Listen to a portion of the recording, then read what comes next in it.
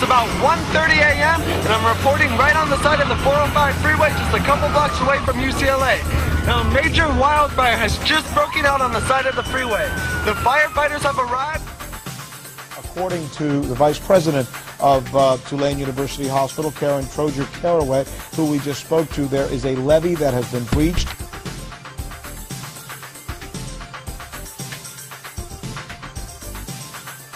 A new study suggests residents living in the East Bay are struggling with quality of life issues. The East Bay Community Foundation compiled data from 58 reports that show increasing poverty levels, fewer living wage job opportunities, less affordable housing, and... Greetings, brethren, and thank you for your interest in your Supreme Council's Almoners Fund. Our individual valleys also maintain their own Hospitaller and Almoners Fund. Sadly, fire, flood, illness, even job loss are all part of the drama of human life. Our fraternity has had a long history of caring for each other in difficult times. Did you ever think about just how long we have been doing that?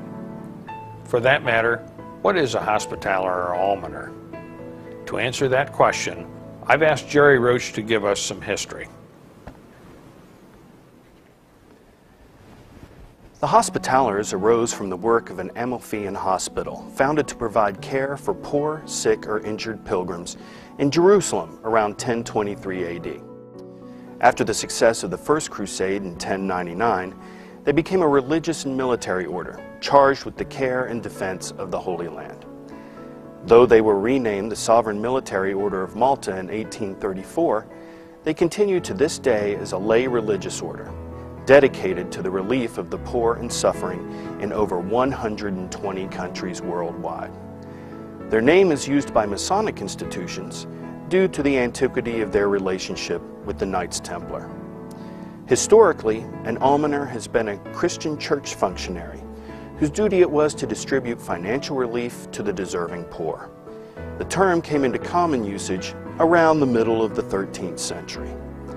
The almoner remains an active and important office in Masonic lodges in many jurisdictions. He is the contact for members seeking relief and looks after the welfare of members, including visits to the sick and elderly. It is the almoner's duty to care for the needs of his brethren, but he should not stand alone. When we remember the obligation we have all taken as Master Masons, we know this to be our duty too. That is why the Supreme Council's Almoners Fund is so essential. It helps us to fulfill our Masonic obligations, not only to members of the ancient accepted Scottish Rite, but to all of our brethren in Freemasonry. Thank you, JR. Now let's see what our Grand Almoner, Russ Baker, can tell us about our Almoners Fund today. Thank you, Commander. As Grand Almoner, the greatest reward I have is knowing firsthand the impact we have on the lives of our brothers in their time of need. Through the thoughtfulness of several brothers, proceeds from their bequests have enabled our Almoners Fund to grow significantly. And in keeping in line with our vision statement, we are now in a much better position to assist our brothers in their time of need. Please listen to a few stories which will tell you about how we are fulfilling our obligation to care for our brothers today.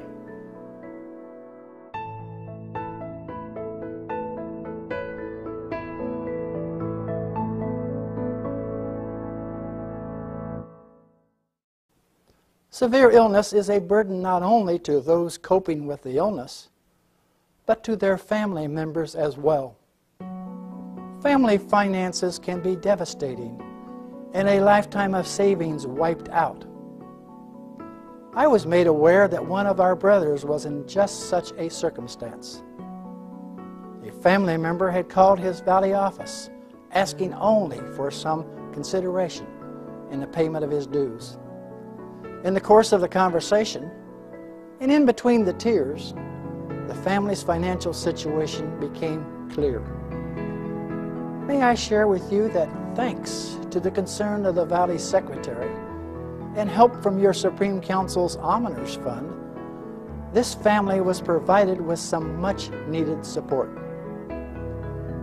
This brother's personal struggles were not over, but we were able to provide him something that was desperately needed. Evidence of our practice of our true Masonic principles. Stories like this make one proud to be a member of our fraternity, and I am sure that they make you proud as well.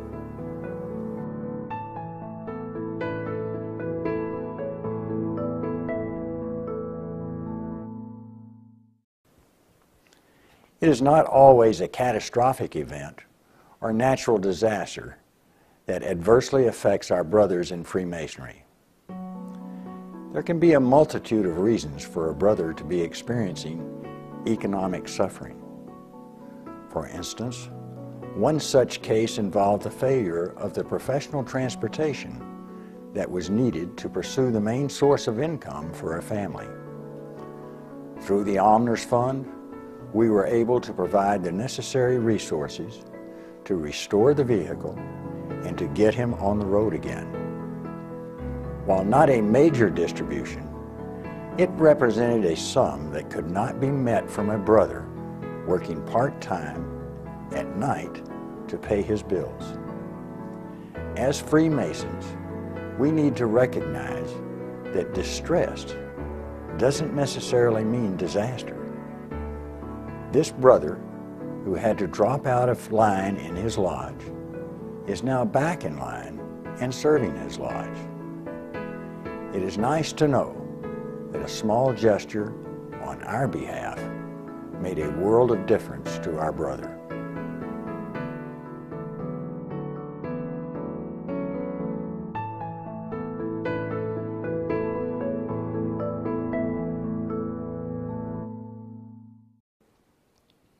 Hello, my name is Gail Kemp, and I'm here with Benny Grisham to tell you a little bit about the Scottish Rite Almoners Fund and the devastating power of nature. Benny, our part of the country, suffered through some of the worst flooding in modern times. All along the Mississippi, towns were inundated, farmlands turned into vast lakes, and levees burst their seams and were overrun. Countless homes were destroyed, and a great many businesses were lost. Gail, it was just terrible. The floods created havoc everywhere. Several of our brethren were flooded out. Masonic lodges were not immune either. One lodge in particular had some real damage. Brethren, you know that's where our Scottish Rite Almoners Fund got to work. We were able to provide some real help to those in need.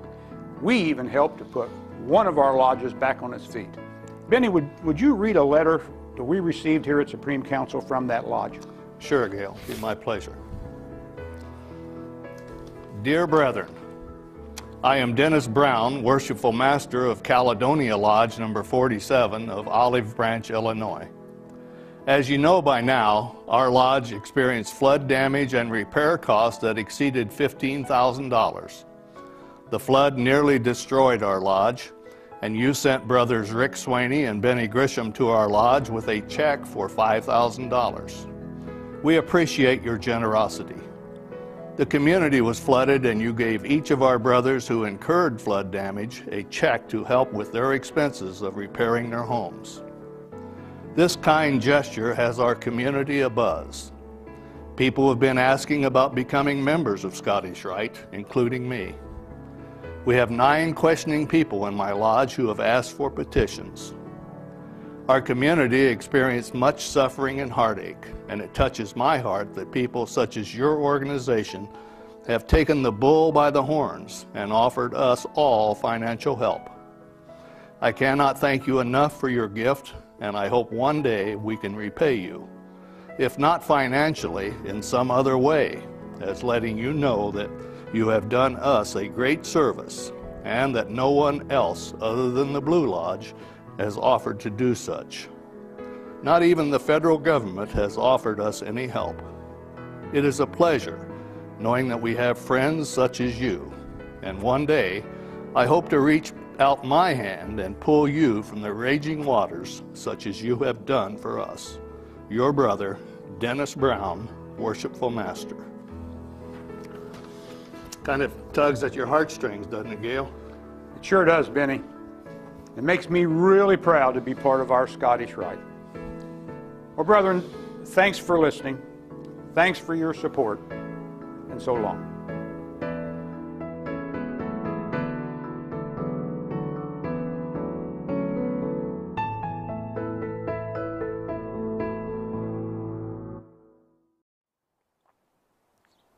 Hello, my name is Steve Smith, and I'm here to share with you a story of both tragedy and hope. We've all heard about people who have experienced terrible fires in their lives. We just never think that it will happen to someone we know. That, unfortunately, was not the case this time. This past winter, our brother and his family were awakened by an early morning fire in their home. To make matters worse, in an effort to gather some warm clothing to protect against the bitter cold, a family member was severely burned. The next morning's light revealed that our brother and his family had lost everything. At a time like this, we all wish that somehow we had the power to make it all go away, to put things back as they were. Unfortunately, that sort of power is not given to us. But there was something that we could do.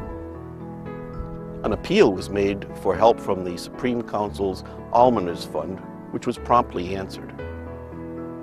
Our valley also made a meaningful contribution from its Hospitalers Fund. I was privileged to be there when our brother was handed 2 envelopes. Because we purposely gave him the envelopes as we parted, we did not see him open them. Let me share with you a brief note we received from our brother. To my brethren, how do words express my gratitude for the monetary gifts bestowed upon me? I am overwhelmed at this gift as well as your brotherly love. My pride as a Scottish Rite member is shining. Thank you and God bless. If our brother is proud to be a Scottish Rite Freemason, then we can be doubly proud to be part of a fraternity that would give him such a feeling.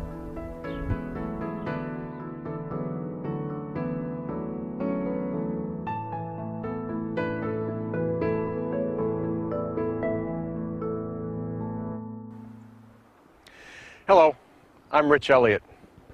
I'd like to share a story with you. It's a story of desperation, yet one of hope. We live in uncertain times, and each and every day we continue to hear about business closings and job loss. Savings that may have taken a lifetime for an individual to build up can only last for so long. Sadly, it could happen to any of us. Imagine how you would feel if such a hardship happened in your life. One of our brothers found himself in just such a circumstance. His own words tell the story far better than I could. Please listen while I share them with you.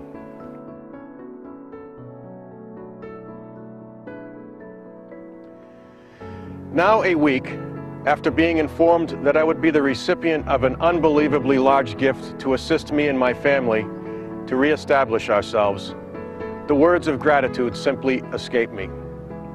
10 days before my home, where I lived with my wife and 2 small children, was due to be sold at auction, I asked to see the deputy for my state. Remembering an article in the Northern Light, and having just seen the video introducing the vision statement, and recalling the deputy's reiteration of the commander's desire that we are to be a fraternity that is here to help our brethren, I swallowed my pride, choked back the tears of failure, embarrassment, and humiliation, and I asked for help.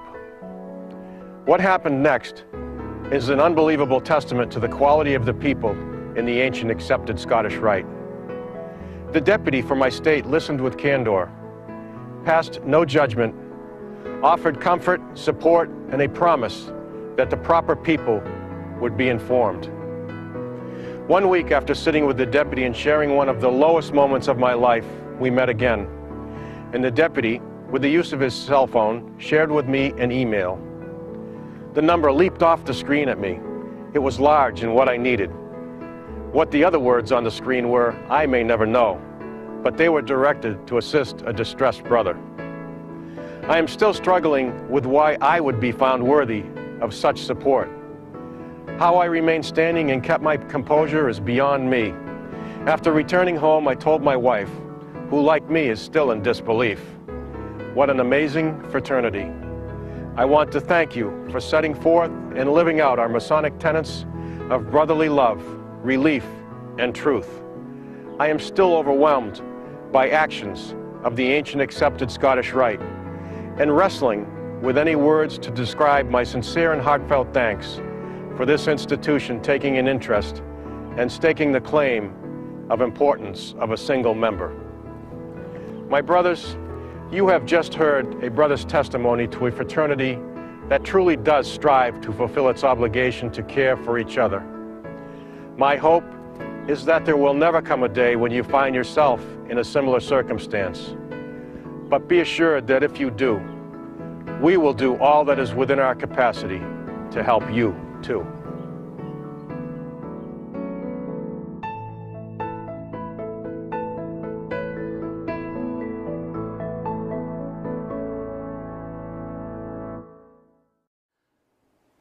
The Scottish Rite Freemasons of the Northern Masonic jurisdiction are proud of the aid that their Almoners Fund has been able to give. So how can you help?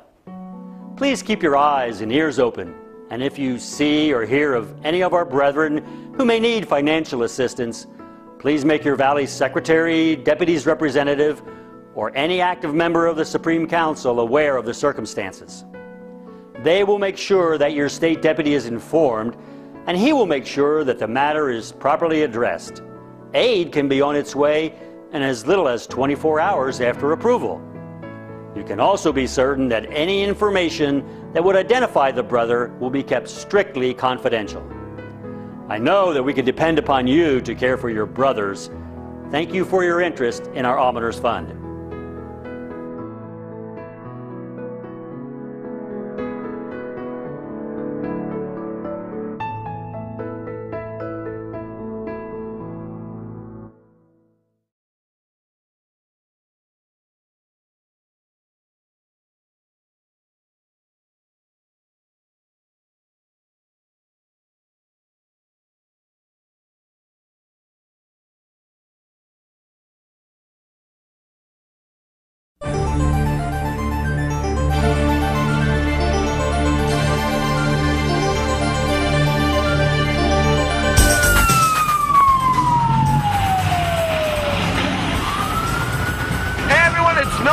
It's about 1:30 a.m. and I'm reporting right on the side of the 405 freeway just a couple blocks away from UCLA. Now, a major wildfire has just broken out on the side of the freeway. The firefighters have arrived. According to the vice president of Tulane University Hospital, Karen Trojer-Caraway, who we just spoke to, there is a levee that has been breached.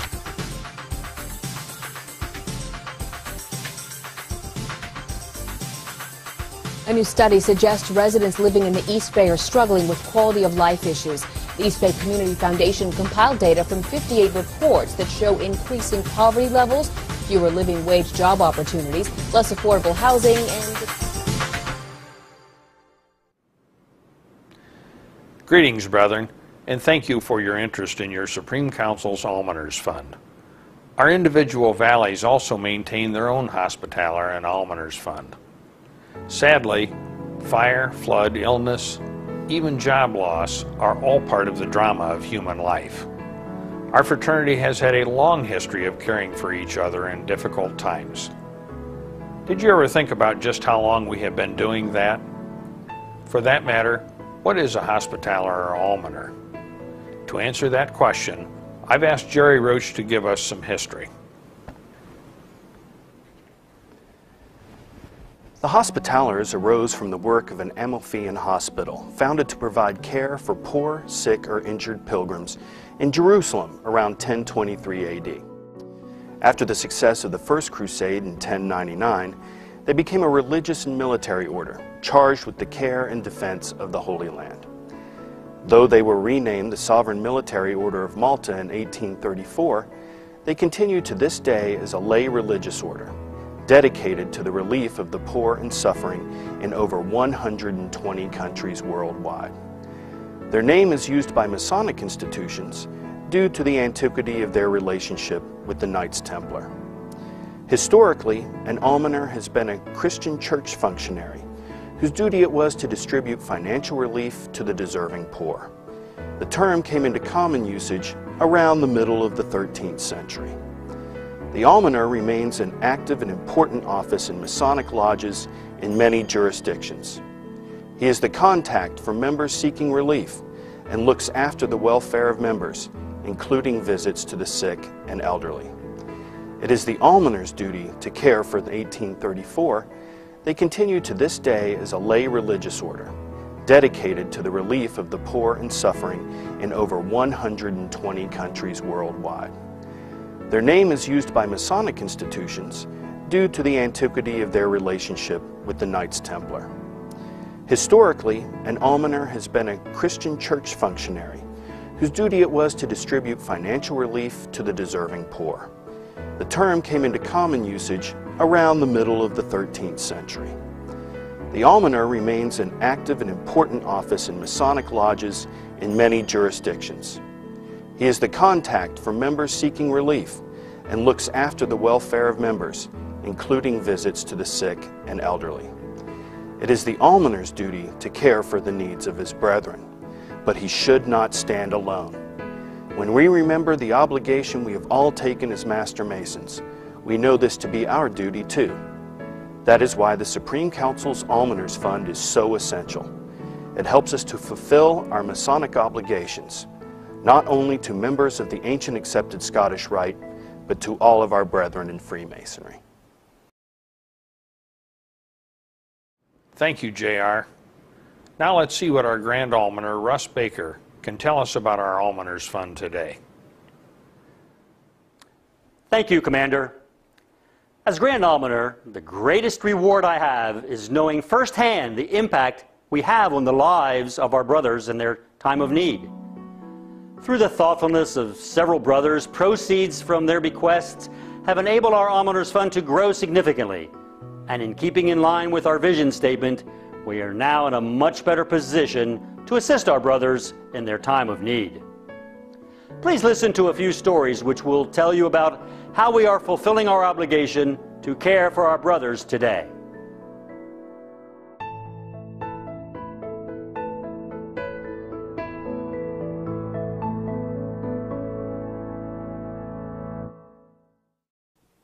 Severe illness is a burden not only to those coping with the illness, but to their family members as well. Family finances can be devastating, and a lifetime of savings wiped out. I was made aware that one of our brothers was in just such a circumstance. A family member had called his valley office, asking only for some consideration in the payment of his dues. In the course of the conversation, and in between the tears, the family's financial situation became clear. May I share with you that thanks to the concern of the Valley Secretary and help from your Supreme Council's Almoners fires in their lives. We just never think that it will happen to someone we know. That, unfortunately, was not the case this time. This past winter, our brother and his family were awakened by an early morning fire in their home. To make matters worse, in an effort to gather some warm clothing to protect against the bitter cold, a family member was severely burned. The next morning's light revealed that our brother and his family had lost everything. At a time like this, we all wish that somehow we had the power to make it all go away, to put things back as they were. Unfortunately, that sort of power is not given to us. But there was something that we could do. An appeal was made for help from the Supreme Council's Almoners Fund, which was promptly answered. Our valley also made a meaningful contribution from its Hospitalers Fund. I was privileged to be there when our brother was handed 2 envelopes. Because we purposely gave him the envelopes as we parted, we did not see him open them. Let me share with you a brief note we received from our brother. To my brethren, how do words express my gratitude for the monetary gifts bestowed upon me. I am overwhelmed at this gift as well as your brotherly love. My pride as a Scottish Rite member is shining. Thank you and God bless. If our brother is proud to be a Scottish Rite Freemason, then we can be doubly proud to be part of a fraternity that would give him such a feeling.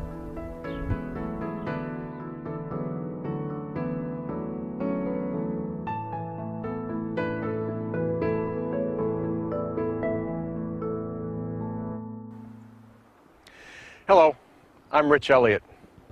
I'd like to share a story with you. It's a story of desperation, yet one of hope.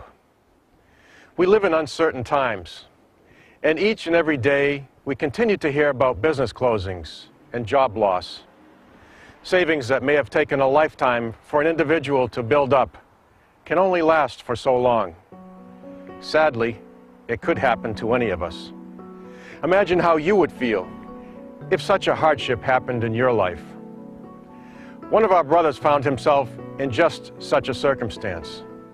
His own words tell the story far better than I could. Please listen while I share them with you.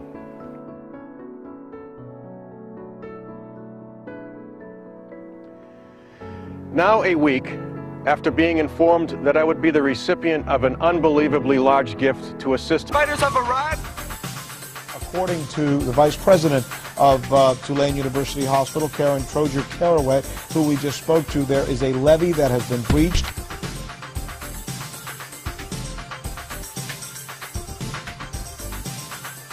A new study suggests residents living in the East Bay are struggling with quality of life issues. The East Bay Community Foundation compiled data from 58 reports that show increasing poverty levels, fewer living wage job opportunities, less affordable housing, and... Greetings, brethren, and thank you for your interest in your Supreme Council's Almoners Fund. Our individual valleys also maintain their own Hospitaller and Almoners Fund. Sadly, fire, flood, illness, even job loss are all part of the drama of human life. Our fraternity has had a long history of caring for each other in difficult times. Did you ever think about just how long we have been doing that? For that matter, what is a Hospitaller or Almoner? To answer that question, I've asked Jerry Roach to give us some history. The Hospitallers arose from the work of an Amalfian hospital founded to provide care for poor, sick, or injured pilgrims in Jerusalem around 1023 AD. After the success of the First Crusade in 1099, they became a religious and military order charged with the care and defense of the Holy Land. Though they were renamed the Sovereign Military Order of Malta in 1834, they continue to this day as a lay religious order, dedicated to the relief of the poor and suffering in over 120 countries worldwide. Their name is used by Masonic institutions due to the antiquity of their relationship with the Knights Templar.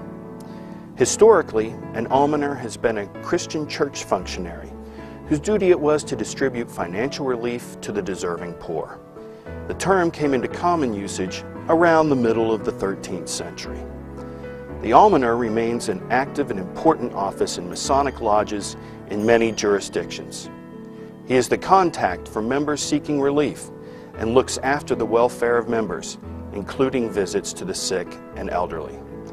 It is the almoner's duty to care for the needs of his brethren, but he should not stand alone. When we remember the obligation we have all taken as Master Masons, we know this to be our duty too. That is why the Supreme Council's Almoners Fund is so essential. It helps us to fulfill our Masonic obligations, not only to members of the ancient accepted Scottish Rite, but to all of our brethren in Freemasonry. Thank you, JR. Now let's see what our Grand